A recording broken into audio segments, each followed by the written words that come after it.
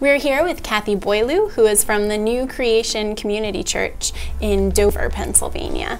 And she's very excited about how her church has gotten personally involved with the community.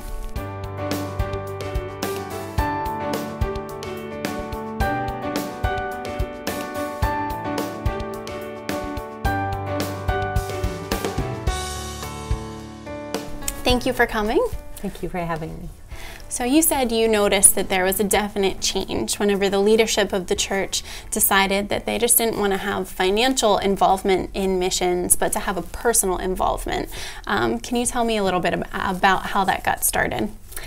Yes, we had several things going at the time that were of a general nature, like a free Christmas Day dinner, and the church had stepped out into the community in several ways, but the one thing that seemed to be missing was getting our people actually engaged in the community, with the needs of the community. And Andy Stanley says that, you know, if we should do for the one what we want to do for all. And sometimes I think in the church we get paralyzed because we're overwhelmed with all these needs, and so we don't focus on any of them. So we decided that we were going to target one need at a time, a specific need, and rise to try and meet that need. And the first need we came across was we have an elementary school across the street. And so we approached them and said, what can we do? And they said that they needed backpacks for several of the families that were economically challenged. And so on the day that we usually bless the backpacks of the kids in the church, we asked families if they were willing to bring a new backpack for a child that wouldn't have one. That's a great idea. And we asked for 10 and we got 40. Okay. And so that right away was kind of a sign to me that our people were really looking for ways to engage in meaningful ways. Mm-hmm. So what were some of the other missions that kind of snowballed after you Right. had the first? It's a progressive story, because I think when we say yes to God in the first opportunity that He has, then He can trust us with the next step. And so the next thing that happened was after the backpacks, we were all excited and engaged, and people in the church were really looking for their next step now. Now they were looking, and so we decided with this same school that we asked, these kids that have need in your school, do they have coats and mittens? A very simple thing. And we found out no. So we were anonymous as donors. We gave it to the school, and they were able to distribute. But we said, you can even give us the colors and sizes. And if a child would get a coat they really wanted, we tried to make it personal. So we sent the coats over, and what we didn't expect was this staff of this school and the rest of the district was watching us. And they came to us and they said, this is awesome. We could do something like this. We watched what you did. And now we've gotten together, and so the staff of different schools in the district got together, and then they started an indoor yard sale to give things to like furniture and stuff that families could come in and get what they need. So it started as us just trying to be faithful and grow New Creation people in their discipleship, but it had a definite change in the community, where other organizations and people were now going, we can make a change in our community. Yeah, that's great that your church and its people were able to be that example and to be that light of the world, just like they're supposed to be, and that everybody's always watching, you know, and that hopefully you're doing good things that they can then recreate in their lives as well. What are some other things then, other ways that you got personally involved maybe with people in the community, not just by giving items, but on a one-on-one basis? Well, the next step, I think, came from that experience.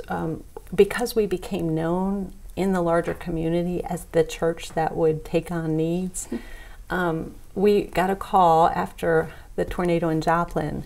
A call came in from the trucking company and said, we have this 54-foot trailer. If you'll help us fill it, we'll take it out free to Joplin. And I thought at first, oh, that's no problem. They brought it, and I stood in the trailer and I said, oh, somebody should have told me that 54 feet is so big.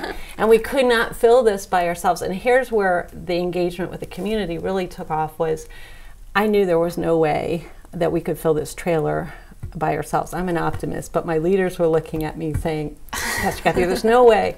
So we put a big banner on the truck from Dover, PA to Joplin, Missouri. Help is on the way. Oh, and we that's invited great. the community to help us come fill the truck, and we did all kinds of stuff. And people would come and they'd sign the banners and they'd drop the items that were needed off.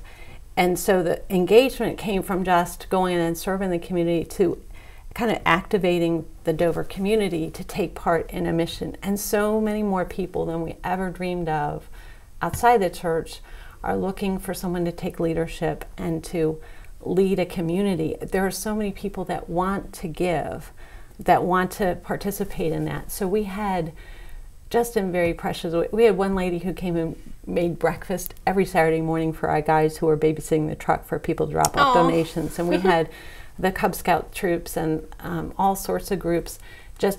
Now we had a community, not just that we were serving, but that was engaging. And that was the most amazing thing to see happen, that they are actually now, they'll call us when there's a disaster from the neighborhood and say, what are we going to do to respond? What are we doing? And that to me is just God, because it was never on our radar. We were just trying to get our people engaged in mission, and now we've taken leadership, and we're defined by that in the community. So much that we have people from the neighborhood that will send us checks and just say, you're doing so much as an organization, we want to support you. And this summer we received a grant of land from a neighbor with no connection to the church, just because they still believe in the mission that we're on. And when you get the people from the community seeing your vision, that's really an amazing thing that God's doing. I like how you worded that you said our church is now defined by our mission work, and people come to us for that. I think it's excellent that you were able to get the word out by having the banner and engaging the community in that way, and that people in the community do look to the people in your church now as leaders and come to you with questions of how they can get involved. So I thank you for taking that first step, and that God has blessed you in your missions. And I'm excited to see what further missions come out of that. Amen. So if you would like to learn more about this church's model example of mission work, you can check out my Facebook page at Susquehanna Xpress.